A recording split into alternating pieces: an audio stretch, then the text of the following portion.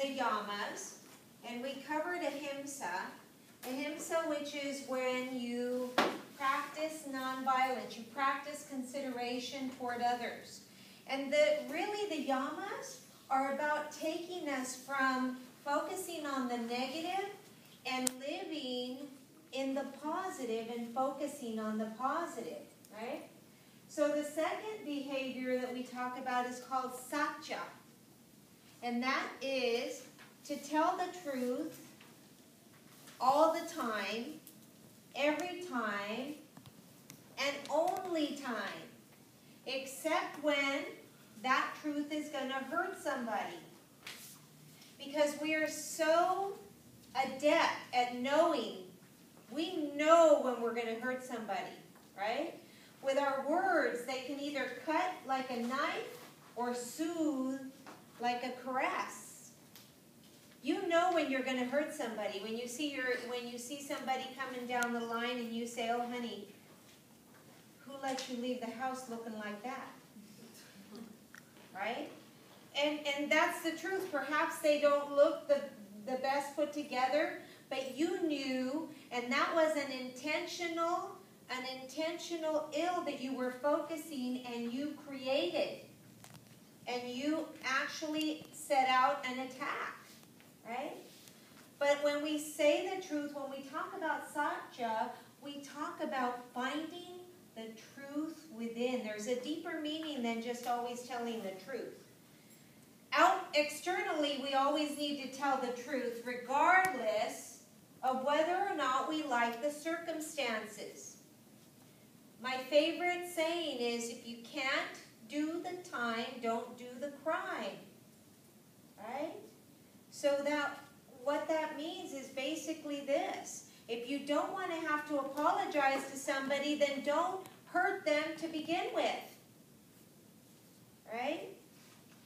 So tell the truth unless that truth is going to hurt somebody. Then you find another truth to tell. But always tell the truth.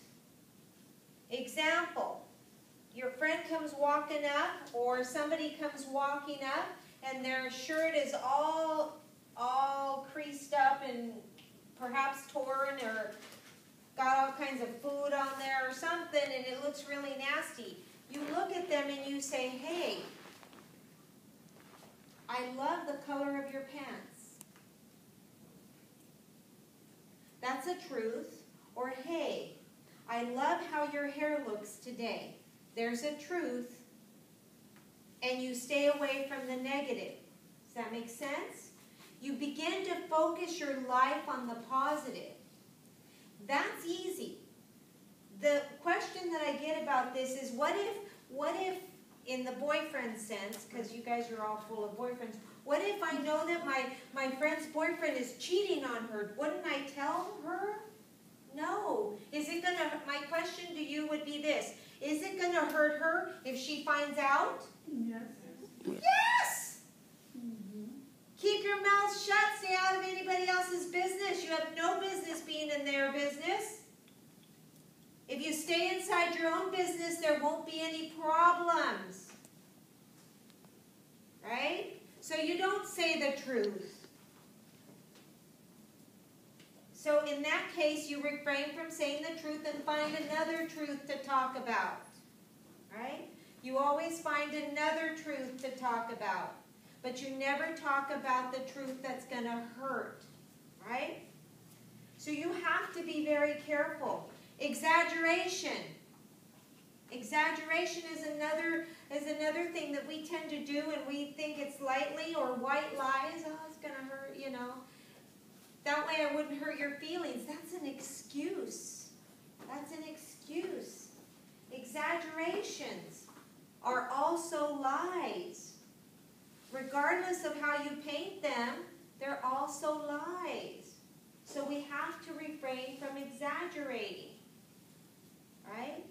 Think about it. The only reason that you would exaggerate is why. Somebody help me with that. Why would I exaggerate?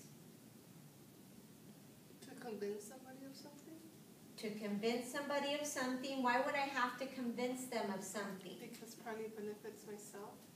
Because it benefits yourself, right? Or, what's another reason? To make yourself look better. To make yourself look better. That's the only reason we exaggerate. The truth hurts. The only reason you would exaggerate is to make yourself look better. So in the yogic line, we don't do that. We find the truth. Now that's the outside. That's the easy part. That's when I tell you, okay, tell the truth all the time. Tell the truth all the time. Find a good truth to tell. And if you can't find a good truth to tell, smile and shut up. Just smile and shut up. Really. Then we go back to the old adage. If you can't find something nice to say, don't say anything. Right? And then you will be practicing satya. But now satya goes even deeper. And even deeper, that means the yogic path right here means to find the truth within everything. Within everything. I have two examples to give you. Right? We all know that what happened to the real estate market just in 2009. What happened to the real estate market? It went down. Crashed. It went down, crashed, right? And people all over the country were losing their homes, and we have a residual effect. People are still losing their homes because their homes are not worth what they're paying for, right? We all know that, right? So let me give you an example of how the truth begins to heal. This man, I'm going to change everything, right? So I don't ever give you the right names or anything like that. You need to know that, okay? This man, called Barney, he was a really well-known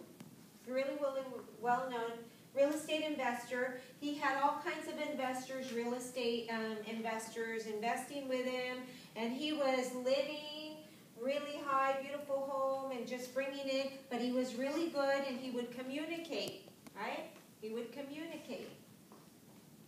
So what happened was I decided to invest with him because he communicated and I saw what he was doing, and at that time it just seemed the right thing to do. So we invested, okay? The market came crashing down. He could not foresee that. The market came crashing down. And he was devastated. He was devastated to the point where he was losing his own house and he was losing his own integrity, but he kept on communicating. He kept on telling the truth.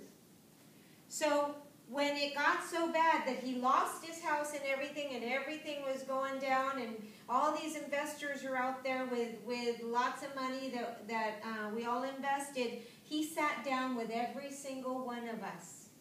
One by one. And in front of all of us, and it really, he said, here's what happened. I don't have the funds to pay you back. I'm really sorry. I will do whatever it takes to pay you back. I don't know how long it's going to take. But I'm telling the truth. And he cried in front of us. And I looked at him and I said, if you need a place to stay, you can stay with us. And the rest of the investors did the same thing.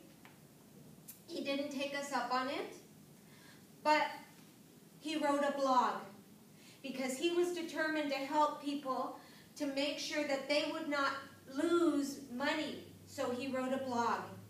And subsequently now, here's the good news, because he had the strength to tell the truth and he lived in his truth, he's now earning an excellent income, helping investors that are going down come out of it. He helps them